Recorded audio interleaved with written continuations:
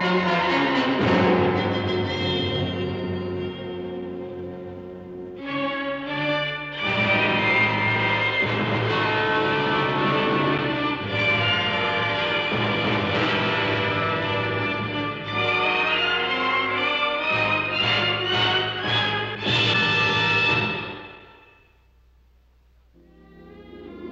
started in the tropical waters of the Hawaiian Islands. I was running a series of operational tests for a manufacturer. Tests on underwater photography with both motion picture and television cameras. The water was exceptionally warm. This was bringing in large amounts of plankton, cutting down the visibility.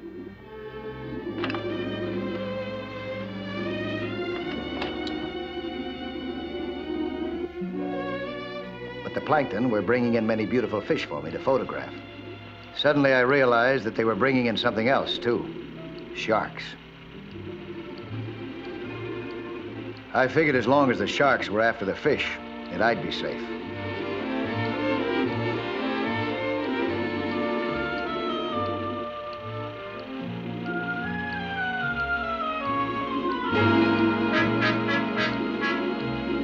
I kept my camera cranking. This was a rare opportunity to photograph these vicious man-eaters. More sharks were moving in now. They kept circling, but their circles around me were getting smaller. They were moving faster and faster, too, never taking their cold eyes off of me.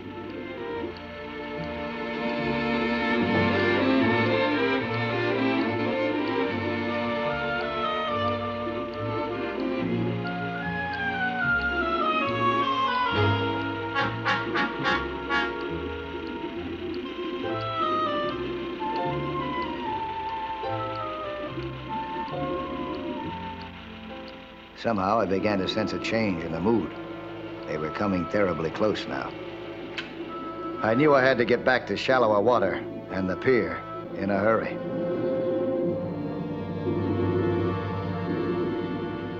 When I reached the pier, a message was waiting for me.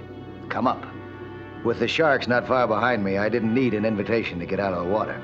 But what I was coming up to was going to prove an even greater threat to my life than the sharks had been.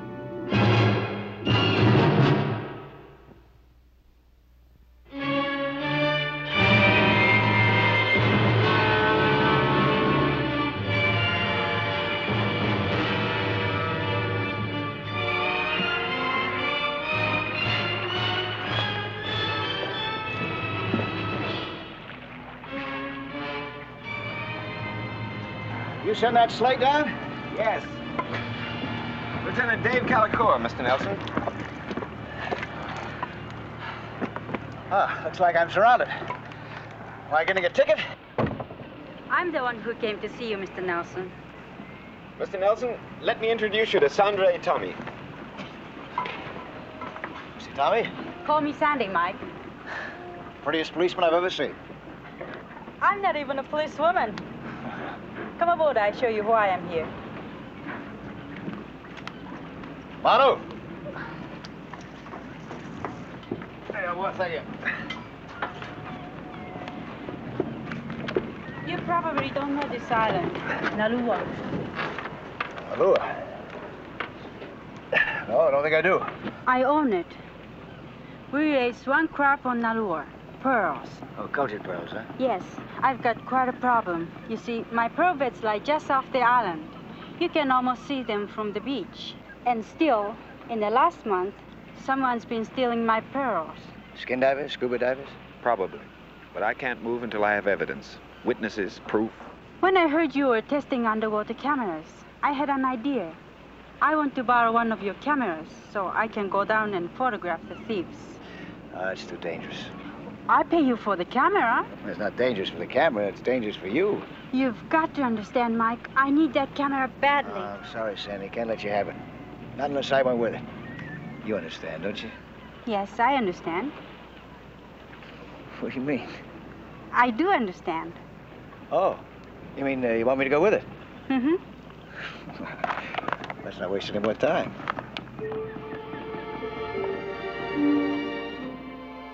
She looked exotic and sounded like an Oriental pixie. She was also a very bright, shrewd businesswoman. She insisted on showing me the pearl beds herself.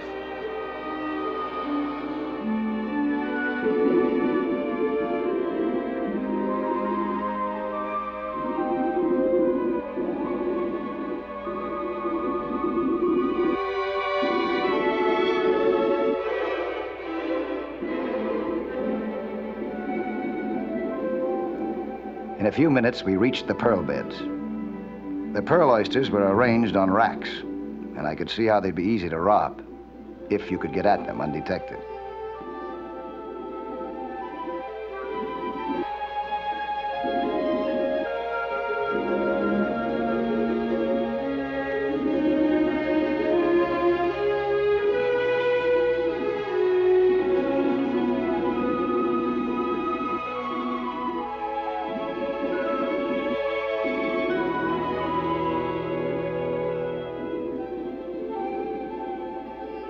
Sandy showed me where the robbery had taken place.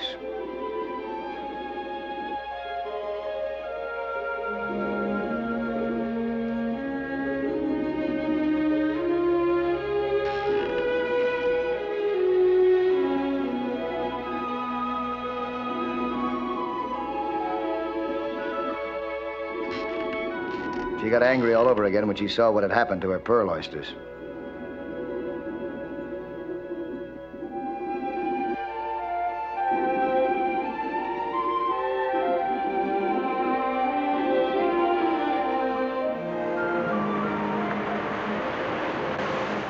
I get the picture, all right. A scuba diver could just hit and run. With a small fortune. Some of those pearls have been growing for 30 years. 30 years? Oh, that's a long time for a pearl oyster to be irritated like that. Hey, tell me, what do you put inside of an oyster to begin with? I mean, to force a pearl to grow. Ha, that's a secret. Cultured pearls were invented by Agent Young in the city of Tetson in the 13th century. Ever since, people have tried to find out how it's done. And my grandfather learned how in Japan. And it's still a secret. Okay, I just asked. Well, I'm sorry, Mike. I feel it's, well, a sort of a family trust. But I make it up to you with the best dinner you ever ate. How about it, huh? Glad I asked. I was beginning to like Sandy more and more, and I hoped that I could catch her thieves for her. Starting tomorrow morning, I'd set my photographic trap. The next morning, I was watching the waters off Malua for any sign of divers. I was surprised to see a boat moving in fairly close to the island.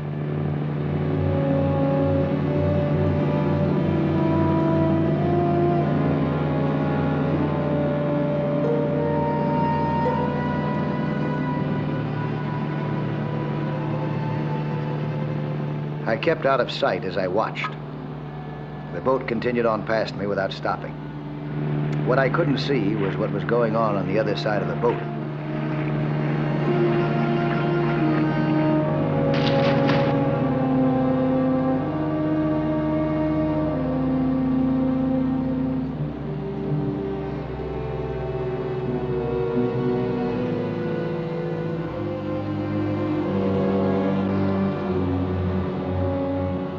Then I spotted something. Bubbles. It dawned on me that the boat must have dropped scuba divers as it went by. I got into my fins, grabbed my camera, and got into the water as fast as I could.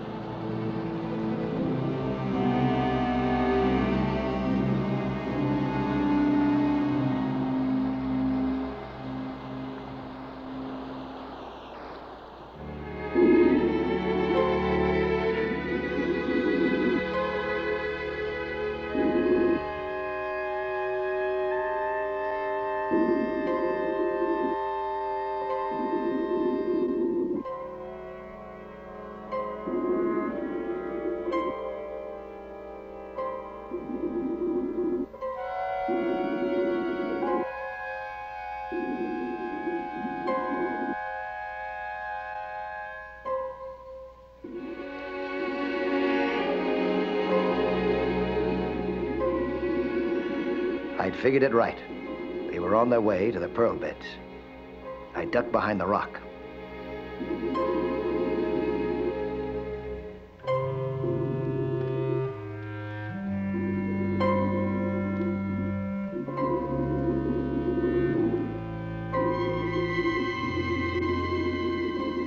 headed right for the racks. It was time to start taking pictures.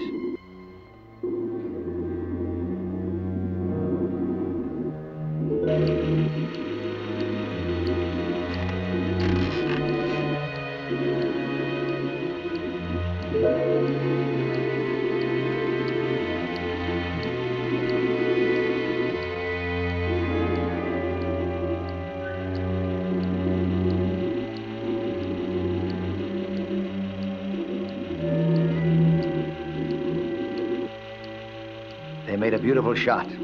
For me, for Sandy, and for the police. But I was being careless. I was paying no attention to the fact that my camera motor was making a lot of noise.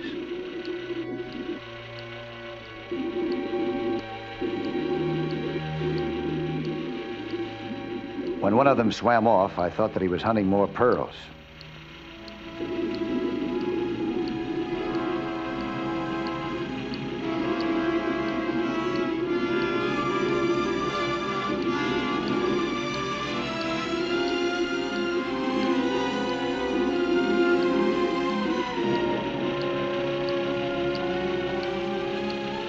I was getting all the evidence anybody could ask for, complete and perfect.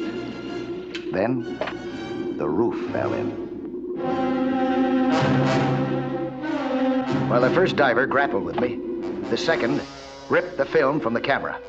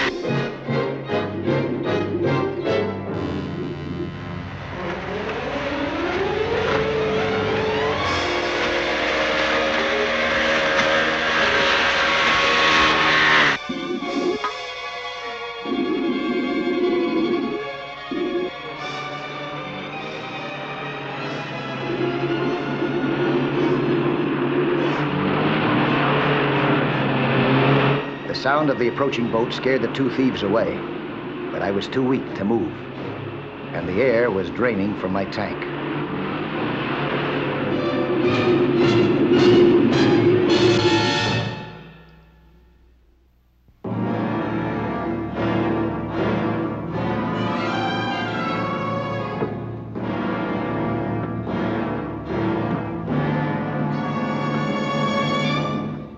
Sandy's concern for me had brought her to the surface above the pearl beds, where I was half drowning after being overpowered by two thieves.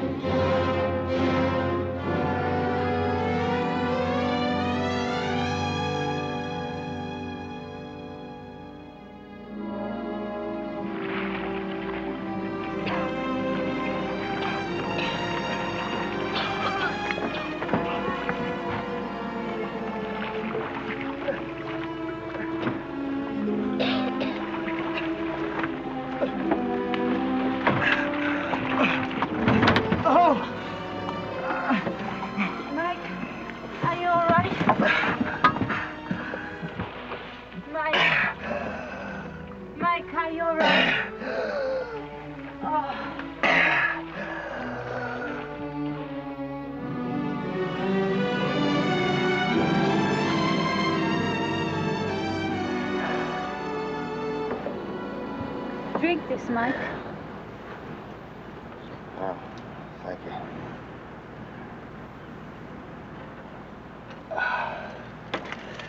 Oh. Oh, brother. Yeah, I don't want any more of this. I'm okay. Okay, you almost drowned yourself down there. They gave you a rough time down there, Mike. Oh, all right, Dave. Yeah, that's putting it mildly. What are you doing here? Sandy radioed to us, but before we could get here, their boat was out of sight. I got a feeling that they're going to be back. You kidding? Nope.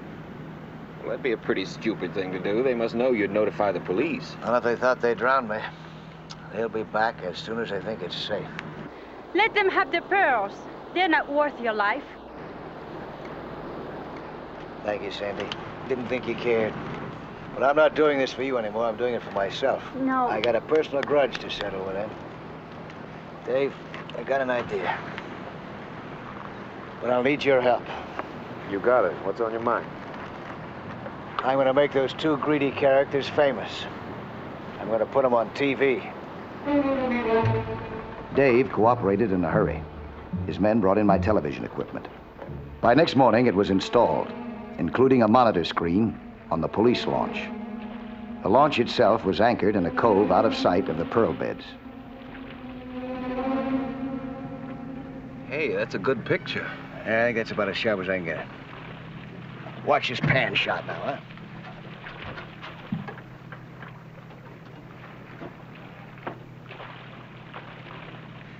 Hey, Sandy, come here and have a look.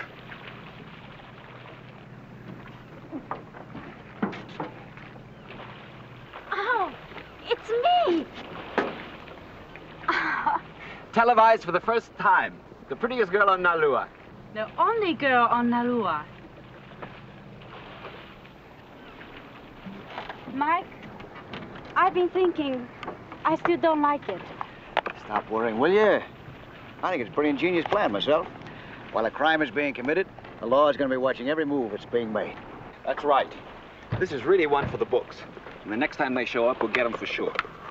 But what if they get you first? Relax. And keep your eye on that monitor. Mike, good luck.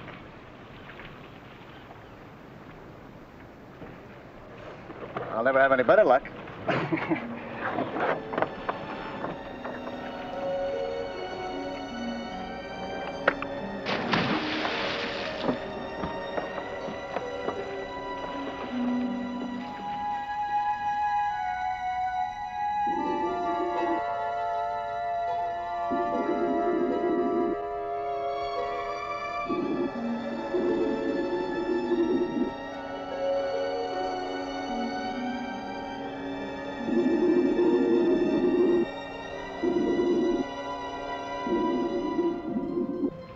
Just got there.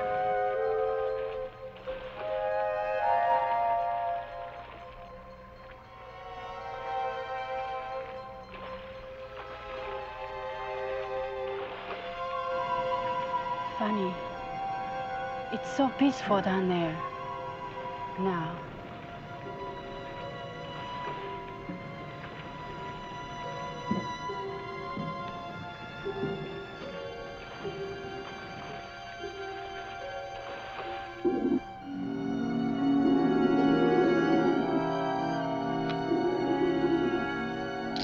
The same boat that I had spotted the day before was not far from Nalua.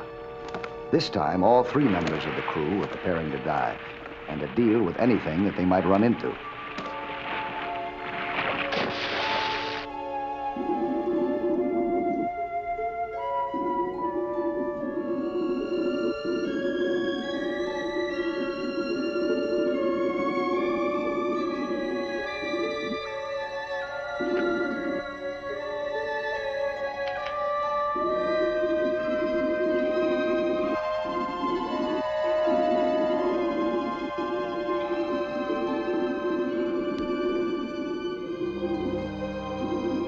I was ready to return to the police launch when I saw them. They were swimming right into the trap that I'd set, but they were coming from the wrong direction. They were not in range of the television camera.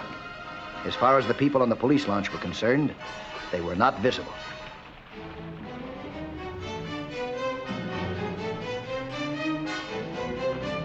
peaceful down there. He's probably relaxing, enjoying the view. My only chance was to maneuver them in front of the TV camera. Somehow I had to turn them around, move them in the other direction.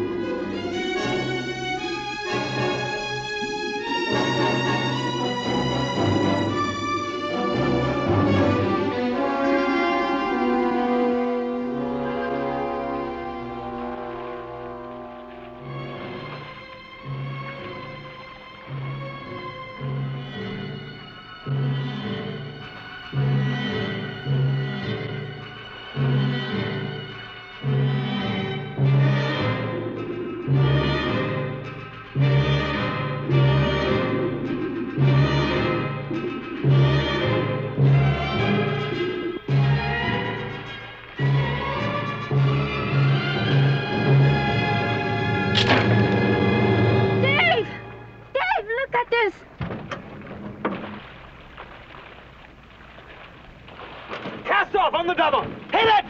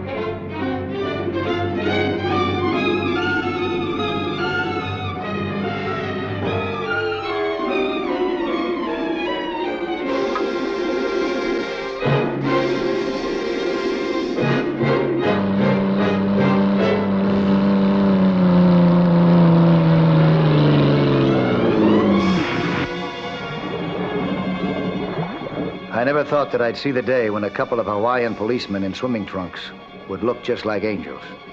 But this was it. And I can thank Dave and his assistant for my life.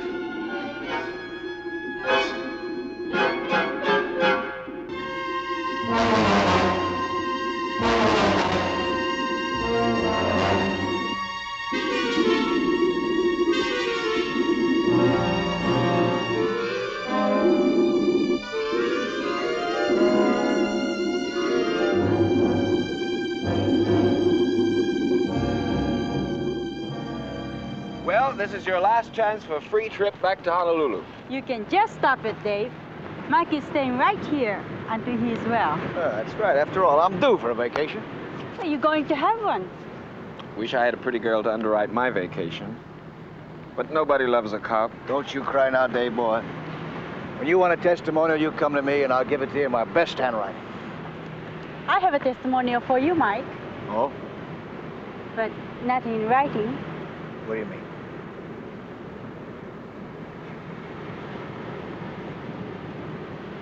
Well, that's the best testimonial I ever got in my life. See you, Dave.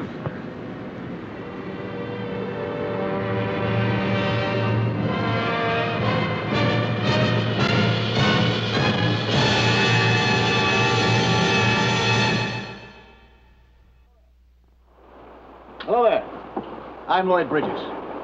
Skin diving is fun and adventure for young and old, but it can be dangerous. So know the sport well and don't take any chances. Be with you next week for another exciting sea hunt.